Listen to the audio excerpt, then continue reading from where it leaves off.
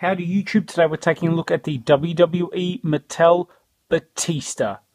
I'm also going to use this opportunity to review the latest James Bond movie, Spectre. Let you guys know what I thought of the movie, hopefully without spoiling too much.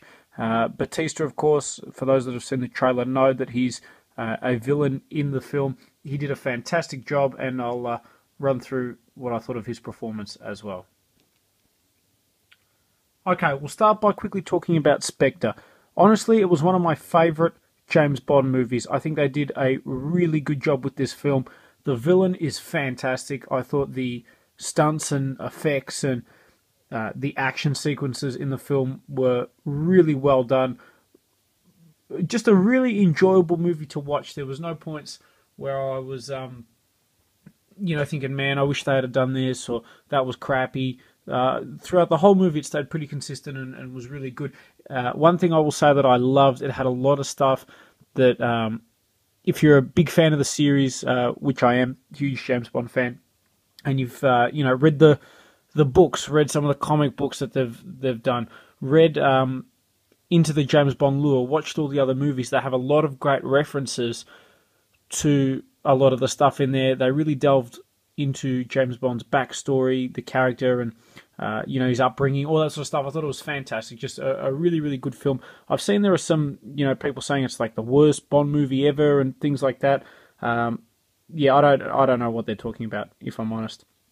Now, in terms of Batista's role, he's fantastic. Basically, he's the the hired muscle. He's the assassin sent after Bond to basically do Spectre's bidding. Really, really well done by Batista. Sharp dressed in the film, but just absolutely brutal. No elegance, just pure strength. Throws Bond around a fair bit.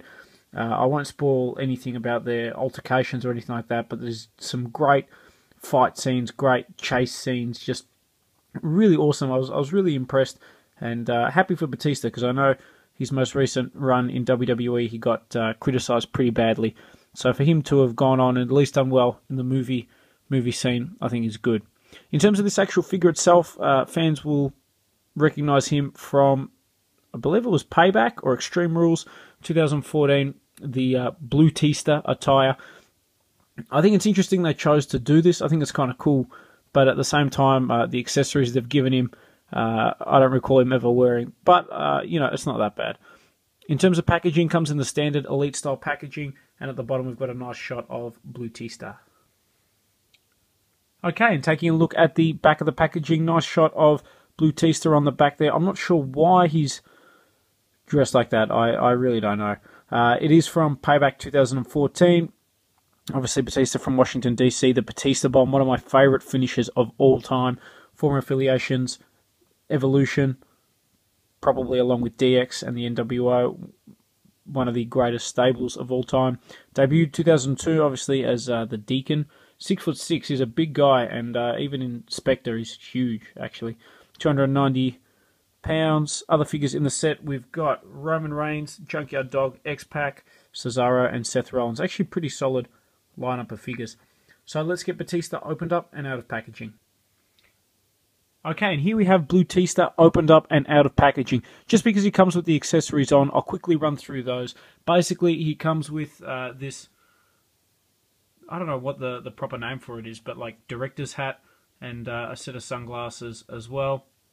He comes with this blue jacket, which is actually just a blue version of the jacket they released with the Mattel Ryback character. I mean, kind of cool. As opposed to getting zero accessories, I think it's not bad. At the same time, he never wore this, so seems a little bit unnecessary. But it could be worse. It does make him look like a bit of a tool. So I guess in that respect, they added to the figure. Now it is obviously removable, so obviously the hat comes off, as do the glasses. One thing I think is really funny is the nice bald patch they've given Batista.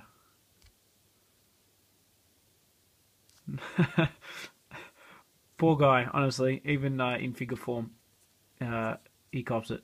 So, yeah, kind of cool. I think they nailed the face scan. I think they did a good job with Batista.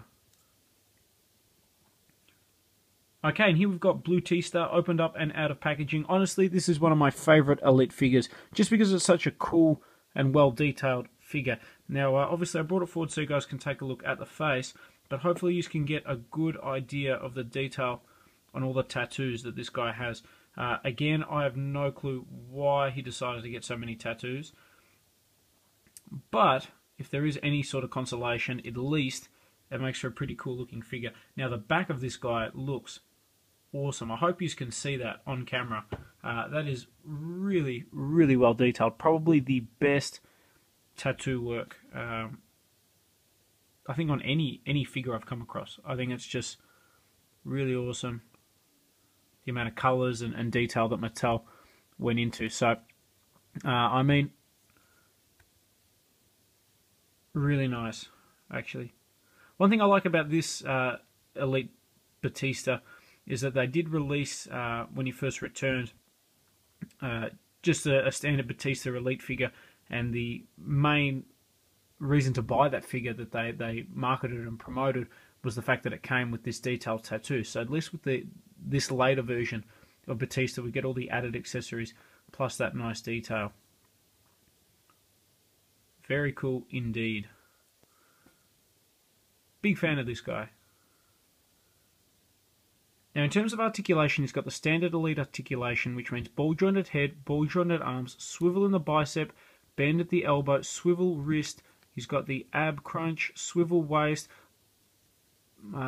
swivel legs, swivel in the thigh, double bend at the knee, swivel in the boot, and then swivel in the ankle. So great range of articulation. And just for comparison, I've got Batista here with some of the other figures that they've released. On the left, we've got an older Mattel Batista, one of the first ones they released, and then we've got when he returned initially as a good guy. On the back, you can see, obviously, I think they're all really cool figures, but the detail on the Elite is certainly much nicer than the other figures they've released so far. And in terms of face sculpts, I guess you can see the evolution of Batista. All really awesome figures.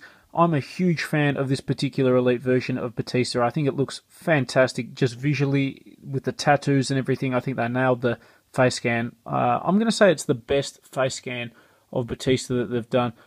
This other one's not bad as well, but I think this one's just a slight bit nicer, and it really adds to the figure.